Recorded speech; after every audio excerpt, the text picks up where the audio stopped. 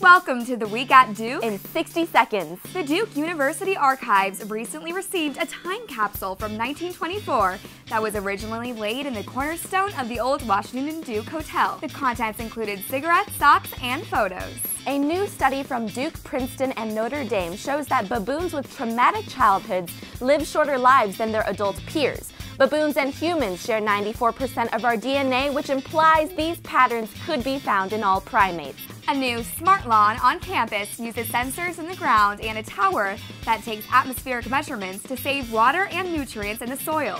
Check out real-time levels of soil moisture, rain, and humidity online. Finally, how high can the Blue Devil go? With the grant from the Duke Innovation Collab, a group of MBA students sent a Blue Devil bobblehead to over 75,000 feet and captured some amazing footage along the way. For more Duke news every day, visit Duke Today.